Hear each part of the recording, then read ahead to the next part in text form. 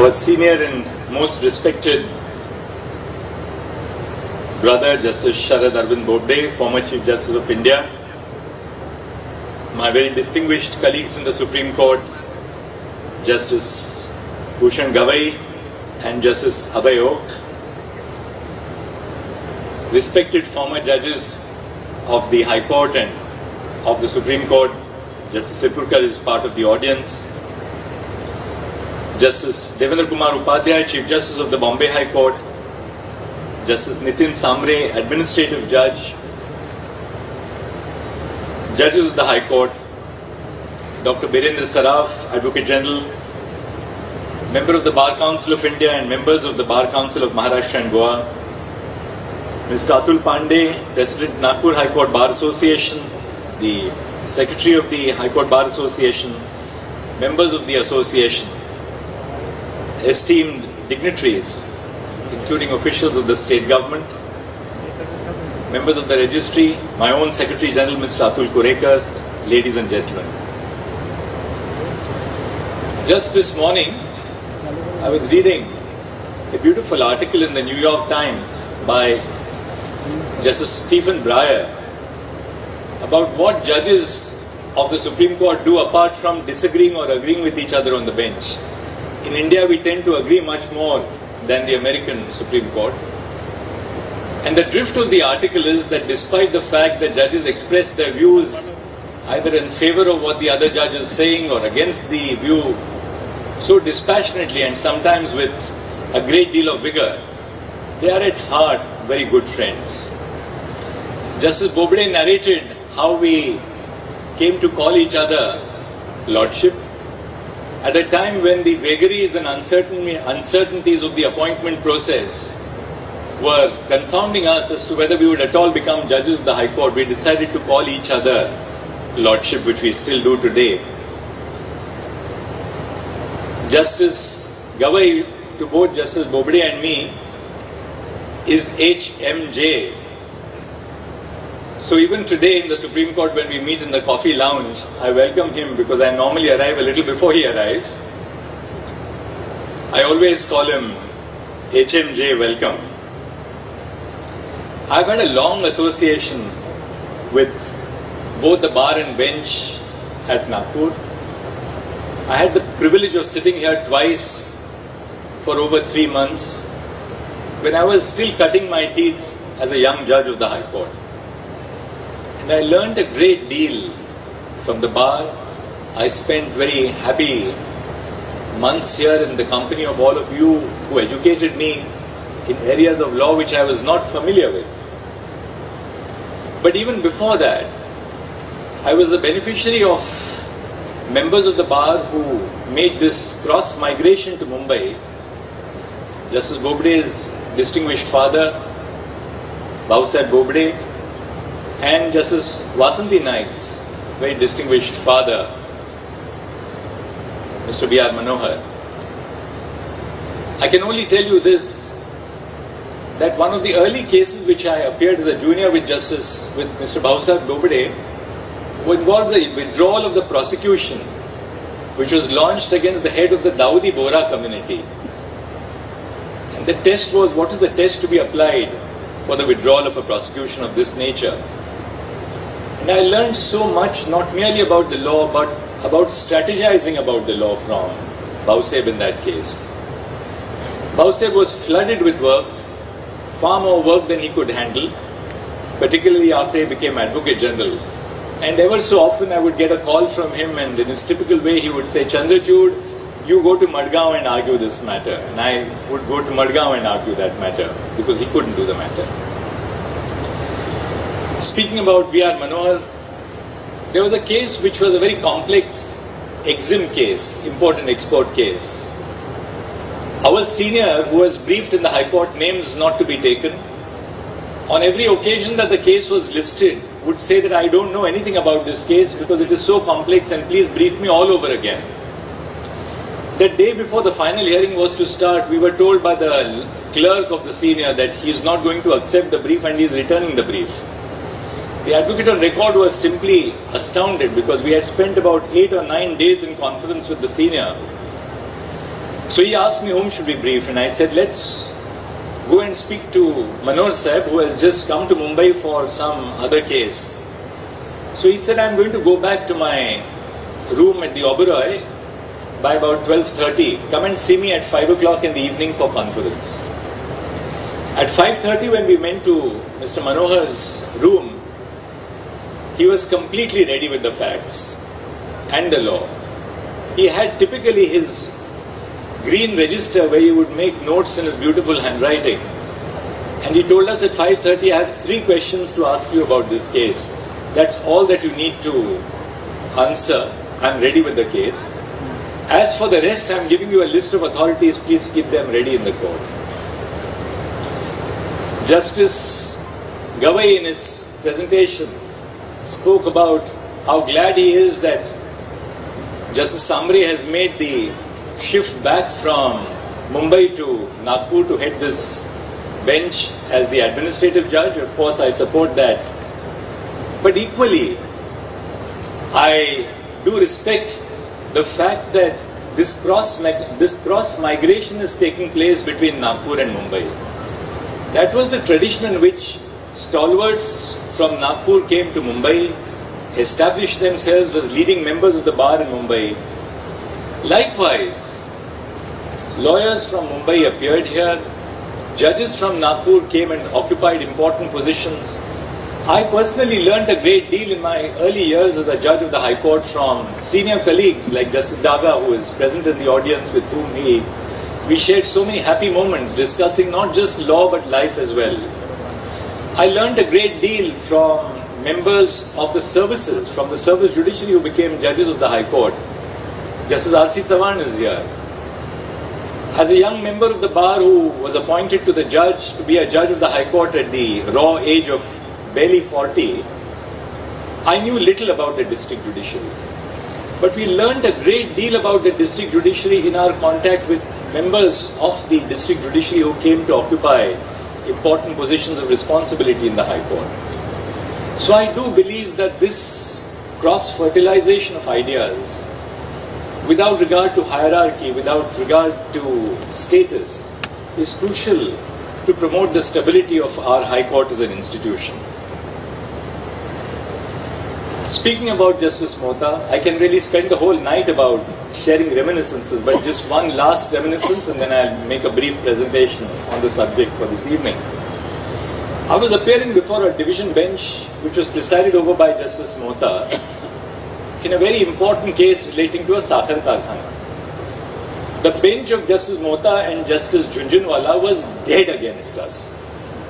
Every time that we appeared before them, there's nothing in the case. On the last date before Diwali, the matter was called out in chambers before Justice Mohta, and Justice Mohta turned to me and said, well, he said, counsel, would you like to take your chance before another bench? Today is the last date before the Diwali and the assignments will change as they do in Mumbai after Diwali. So would you like to go before another bench? We'll release this from Pathar. So I looked at Justice Mohta and said, my lords, I've argued this case to the best of my ability. I know that your lordship is completely against it. But I'm personally satisfied as a lawyer that I have said all that needs to be said in this case, and your lordships has understood everything that needs to be understood in this case. So I would request you now, please close this case for judgment. I will not take much of your time on the day before Diwali, but please deliver judgment. I understand that your lordships are against me. So the two judges looked at each other, they confabulated, and they said, well, we are also tired at the end of a long term, let us go before another bench. So please don't insist that we write the judgment in this case. So the matter was made departed. I re-argued it before another division bench and succeeded hands down with a full refund of tax. But later, Justice Mohta called me to his chamber and he said, irrespective of what happened in your case before some other bench, I must tell you that when you left the chamber, you grew in our respect because you placed the dispensation of justice above the needs of your own client. And that's what I wanted to begin by sharing with the members of the bar. So all of us have been beneficiaries of this great tradition of Nagpur. So this year I am delighted to be part of the centenary year celebrations of the Nagpur High Court Bar Association. On 6th of January 1940, when this magnificent High Court building was inaugurated, it was described, as Justice Bobde said, by the erstwhile Viceroy as a poem in stone. Even today in 2024, with all the advancements in technology and modern design, this building remains an architectural marvel. It is always a privilege and honor to be here. I also realize the limitations of my own mobile phone when I was trying to take a picture of the building sitting here, that the mobile phone, despite technology, cannot just capture the grandeur of the building.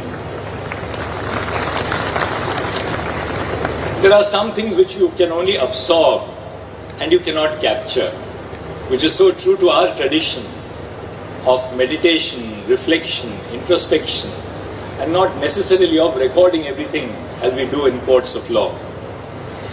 The Nagpur High Court Bar Association has a unique history of being christened a High Court Bar Association much before the actual High Court was established in 1936. In 1928, almost 8 years before the High Court was established, the Bar Association renamed itself a High Court Bar Association and made fervent demands for a High Court to be set up in Nagpur. In fact, the members of the association not only advanced the demand to set up a High Court in Nagpur, but also to elevate members of the Nagpur Bar as judges of that court. The active and vibrant spirit of the association today is undoubtedly rooted in this rich and dynamic history spanning over 100 years. The Nagpur Bar has given to the country legal stalwarts and judges who have left a deep imprint on our judiciary and the jurisprudence of our courts. Two Chief Justices of India, Justice Hidayatullah and my own very dear friend and elder brother, Justice Sharad Bobde, are products of this illustrious bar.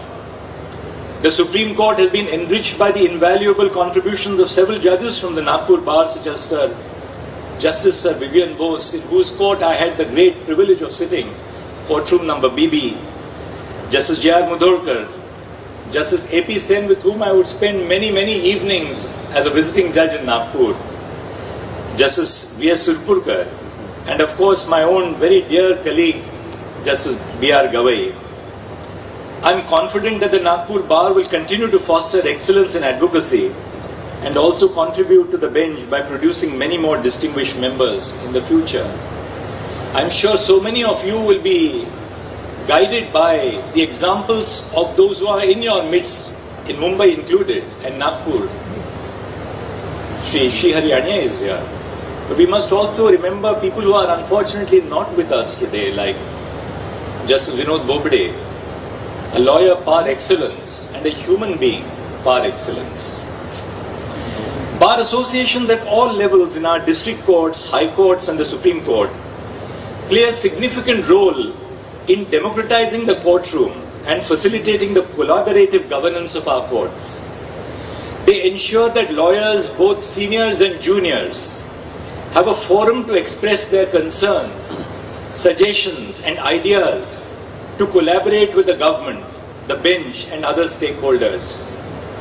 On a day-to-day basis, it is the bar associations, as representatives of the lawyers, who directly engage with the court and the registry. Almost every day when I climb down from the steps of the Chief Justice's court, there would be at least 2 or 3 members of the Bar Association waiting to meet me. There is something so very urgent that they want me to attend to. Lawyers are central stakeholders in the functioning of our courts and active bar associations, such as the Nagpur High Court Bar Association, and they ensure that there is a constant and productive dialogue between the bar and the bench. Although many of us judges have been a part of the bar at different points in time, interactions with the associations ensure that we do not become detached from the everyday realities of our colleagues at the bar. The role of a bar association, however, must not be limited to only advancing the immediate concerns of lawyers. The role extends to a broader institutional responsibility to enhance the functioning of the judiciary and protect the dignity of the court. Bar associations must focus on improving the quality of advocacy at the bar and, more importantly, making our courtrooms more accessible and safe for our citizens. Recently, the Supreme Court took suo motu cognizance of an incident involving the manhandling of a senior advocate and a young lawyer in one of the district courts during a boycott called by the Bar Association not too far from Delhi. You are fortunate that these incidents are not par for the course in Nagpur. The specifics of this incident aside, it is incumbent upon the bar associations to ensure the safety of all the members of the bar when they come to practice before the court. With hybrid hearings, lawyers from across the country appear before courts in different regions. Bar associations must adopt a more accommodative and inclusive approach, ensuring safety and welcoming all the members of the bar who practice before that court. I was pleased to hear about the legal aid project called Nyayadut run by the Nagpur High Court Bar Association to ensure pro bono access to legal resources for persons residing in the villages in the Vidarbha region. I urge the younger members of the bar to contribute to such initiatives. It serves as an opportunity to not only use your premier education and training to secure justice to ordinary citizens, but it is also a way to sharpen your legal skills and advocacy. Similarly, the steps taken by the Nagpur High Court Bar Association to mentor and improve the skills of younger members of the bar by regularly organizing lecture series and study circles must be appreciated. My last act before I left my position as visiting judge at Nagpur to go to Mumbai was to deliver a lecture on international law, which the bar had requested me to deliver. I must also highlight the importance of having an independent bar and, as a result, independent bar associations. The judiciary has time and again risen to the occasion to assert its independence and non-partisanship, a separation of powers from the executive, the legislature, and vested political interests. We must not forget, however, that there is a close link between the independence of the judiciary and the independence of the bar. The bar as an institution is essential to preserve judicial independence, constitutional values, and the dignity of the court. In a vibrant and argumentative democracy like ours, most individuals have a political ideology or inclination. To quote Aristotle, human beings are political animals. Lawyers are no exception. However, for members of the bar, one's highest loyalty must not lie with partisan interests, but to the court and the constitution. In many ways, it is an independent bar that is a moral bulwark to protect the rule of law and constitutional governance. Judgments of our constitutional courts are the culmination of rigorous proceedings, thorough legal analysis, and a commitment to constitutional principle. But once the judgment is pronounced, it is public property. As an institution, our shoulders are broad.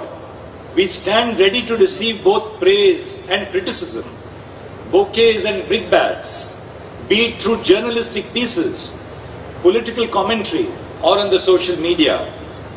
But as members and office bearers of bar associations, with years of training and experience, you must distinguish yourself from the lay person while reacting to judgments of the court and engaging in legal discussion.